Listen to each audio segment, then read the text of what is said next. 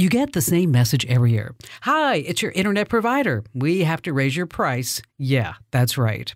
I'm Kim Commando, America's Digital Pro, to help you get that internet bill down. First, it's tempting to sign up for the highest priced, fastest internet plan, but you probably don't need it. Make your best guess on how many hours you stream video, play games, browse the web, and more. Then call your internet provider. You may be able to drop a price tier.